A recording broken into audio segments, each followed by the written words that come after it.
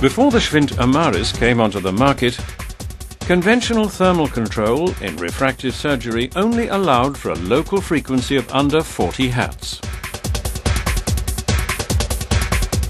The pioneering intelligent thermal effect control of the Schwint AMARIS ensures optimal, dynamically adapted distribution of the laser pulses during treatment.